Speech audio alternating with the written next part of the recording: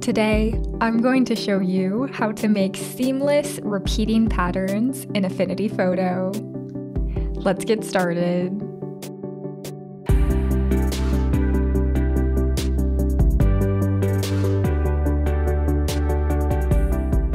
To make a repeating pattern, there are two main steps.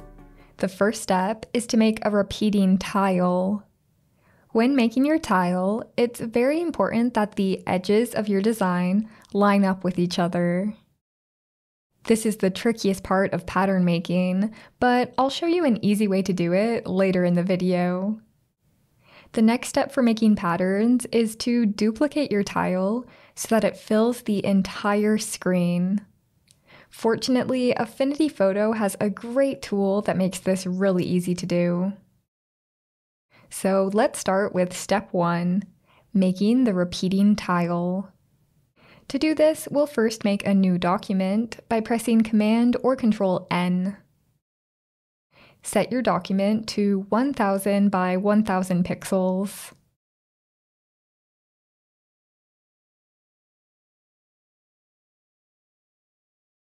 Now it's time to add the design elements that you want to use in your pattern. You can use anything you want, but if you'd like to use the same files as me, I've left a download link for them in the video description. After downloading the files, just come up to File, and then down to Place. Then select the photos and open them in Affinity. Then click and drag to place the images.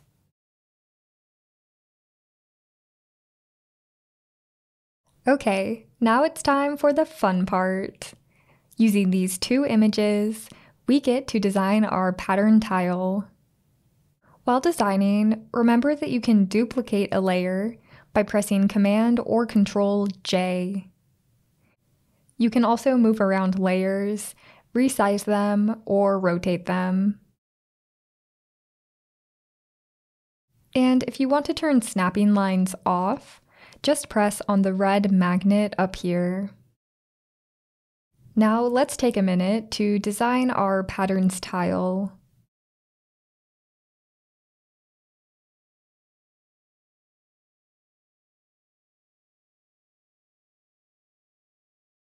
At this point, our pattern is really starting to come together. But now I want to show you how to put parts of your design off the edge of the tile while keeping both edges matched up with each other. To do this, we'll need to get out the Transform panel.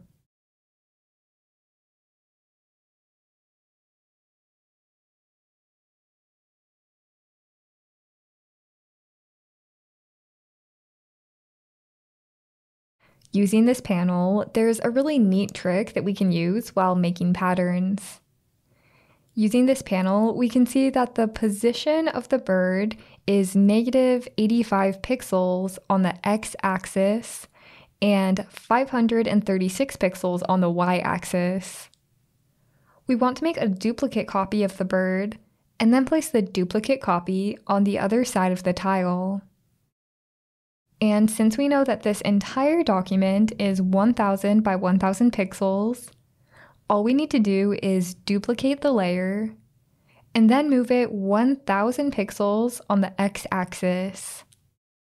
Since our x position is -85 right now, we just need to add 1000 to it, which will move the duplicate copy to the other side. Now our two birds are perfectly matched up so that when we repeat this tile, the two edges will come together to form a complete bird. But let's say later on you want to move one of these birds. In that case, you can hold down Shift to select them both, and then move them both at the same time, keeping them perfectly lined up with each other. Okay, now that we know how to put design elements on the edge, I'm going to take another minute to refine my tile.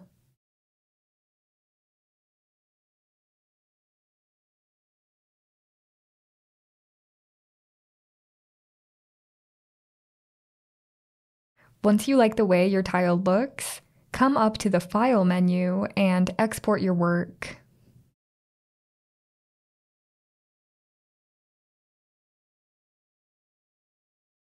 Perfect! We've now finished step 1. Now we're ready to move on to step 2, duplicating the tile. Fortunately, this step is much easier. First, open the tile you just exported by pressing Command or Control O. Then come up to Layer, New Pattern Layer from Selection. Now we have a pattern layer in the Layers panel. This is a special type of layer, which allows us to easily duplicate our tile. But before we do that, let's make a new document to place our pattern into. Go ahead and make this document whatever size you want. Now come back to the pattern layer and copy it with Command or Control C. Then come back to the new document and paste the pattern with Command or Control V. Now it's time for the most magical part of pattern making. Get out the Move tool, and then resize your pattern tile. As you do so, Affinity will automatically resize and duplicate the rest of your pattern so that it perfectly fills the screen. Pretty amazing, huh? You can even move or rotate the tile, and the rest of the pattern will move with it. And if you don't like how your pattern is looking, you can always go back to your tile document and modify it however you want. Then export the tile again and create a new pattern.